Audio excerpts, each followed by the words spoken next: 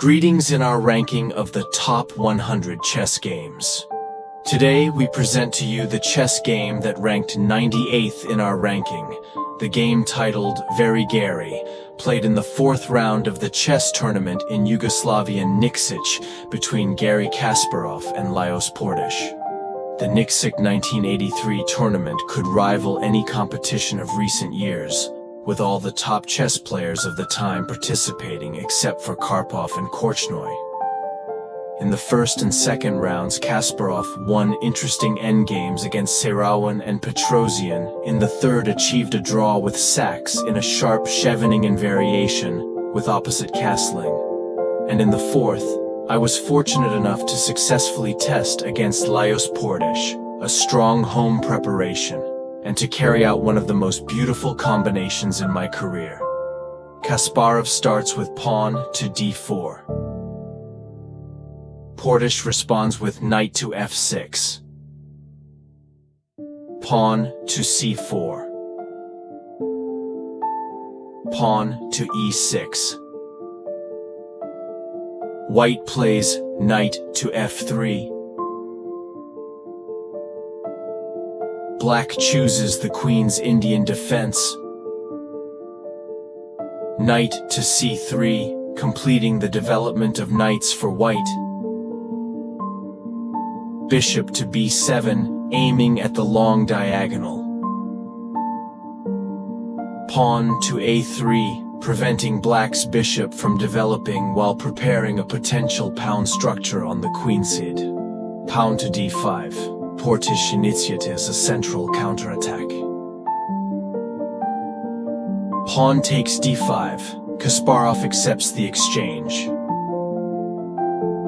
Knight takes d5, occupying a central position and threatening the knight on c3.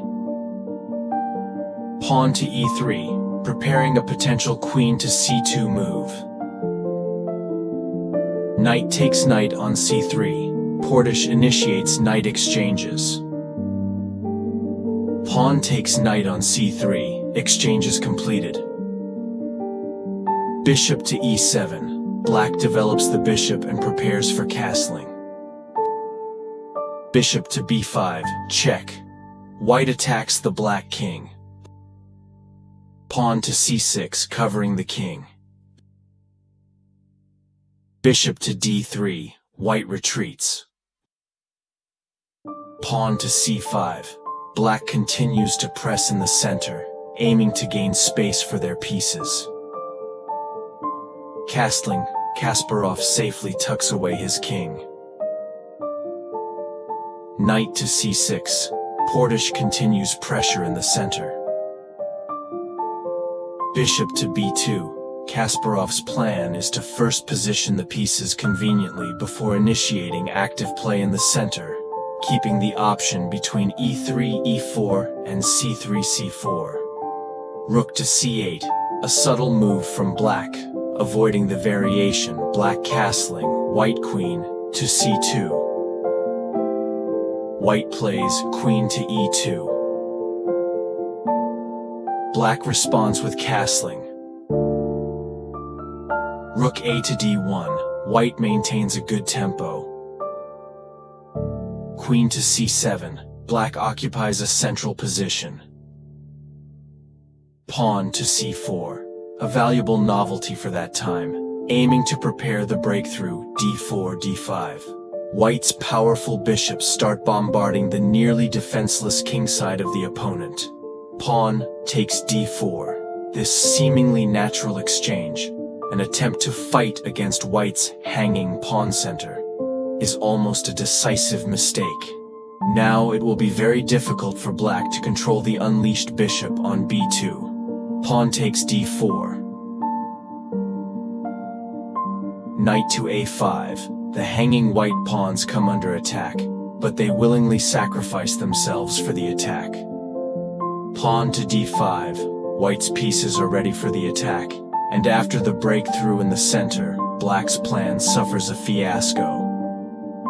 Pawn takes d5, hardly worth accepting the pawn's sacrifice. White also takes on d5. Bishop takes d5. Portisch wins a pawn but loses the position. The bishop takes h7. Check. Kasparov opts for a very exciting continuation, sacrificing a pawn.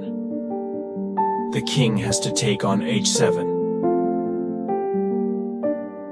The rook takes the active bishop on d5, completing the pawn sacrifice.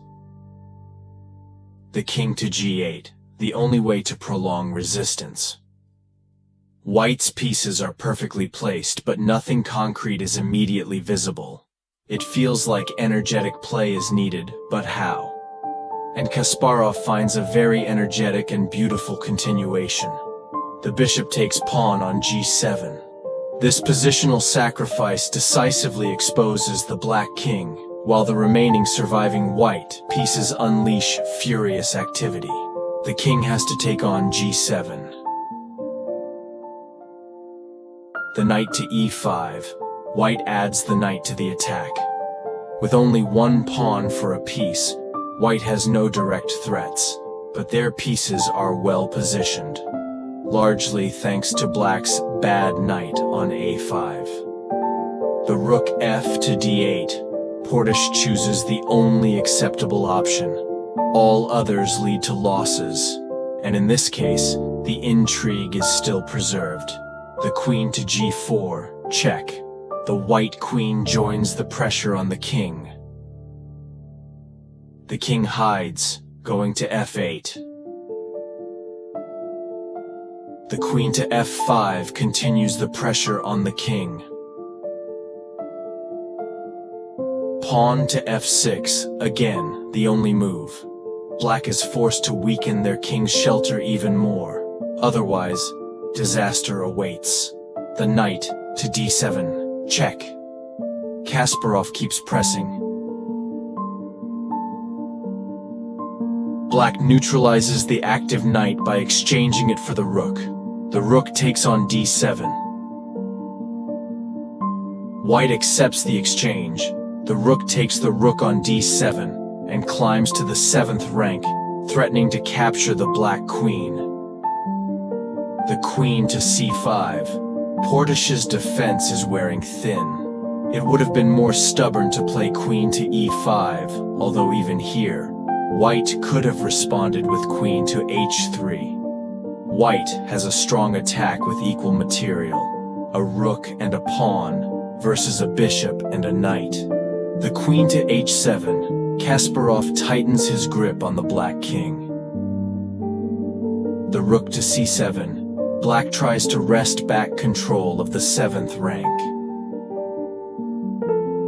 The queen to h8, check. Kasparov sidesteps the trap Portisch was hoping for, namely, the rook d3. The black queen takes on f2, check, and white has no good continuation. If the king takes on f2, black attacks with a check and a hidden attack on the queen by the black bishop on c5. Then white retreats the king to g3, and black captures the queen, leading to an endgame more favorable for black. If white captures the sacrificed queen with the rook, they will face immediate checkmate.